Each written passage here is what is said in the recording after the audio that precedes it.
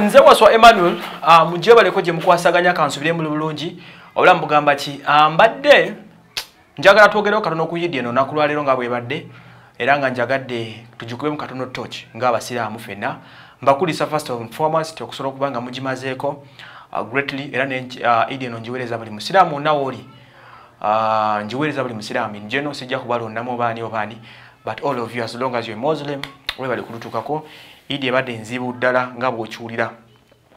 Olunaku lwa leero Eid ebaddewo ng'ennaku z'omwezi mu Buyisiraamu ebaddewo mu mwezi gwe bayita Shawwal nga lumu owaffe gye tuyita May mu kalenda yaffe y'Ekigurigori.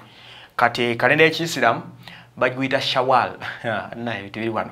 Guno mwaka tuli mu mwaka gwa 1441 AH. Era ng'omwaka guno gw'Ekiyisiraamu gwatandika nga lumu September omwaka oguwedde 2019 era nga tujja gumalako ng'ennaku z'omwezi 20 August. Kitegeeza twakagutambulako emyezi nga 7 sofa gigenze nga 7 ku 8. Munange Eid olwaleero ebadde ya byafaayo eno Eid-Al-Fitr abasiraamu abagikuza oluvannyuma lw'okusaala lw'okusiiba ennaku 30 muzimanya ennaku ezo musiiba 30 days era nga celebratinga bazirabira ku mwezi ya kuboneka ku mwezi kutulabira ndiwe tusiiba ndiwe tugala ekisiibo. So briefly sijja kwogera bingi ku basiraamu awo enkomye kati Eid eno ebadde ya byafaayo ye Eid ndowooza nga sino mu byafaayo bya Eid eno ye Eid esoose mu busiraamu okubeera nga tewali asadde bwe mbasirimbye mu Uganda muno tewali akkiriziddwa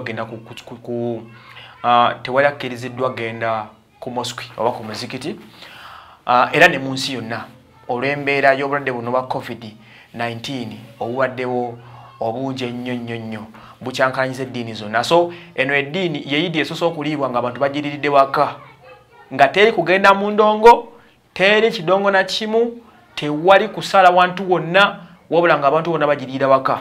Zezimu ku Eid eziriddwa mu mbeera ey'obwavu ennyo oluvannyuma lw'abantu okumala emyezi 2 nga general abasinga obungi tebakola mu nsi yonna ye Eid olwaleero oba mu nfuna. So Eid ebadde ya byafaayo nnyo, Eid abantu bagimalidde waka kyekisiibo kyensoose okulabako ng'abantu bakisiibye kiramba nga teri akkiriziddwa kugenda ku muzikiti wadde kusaala nti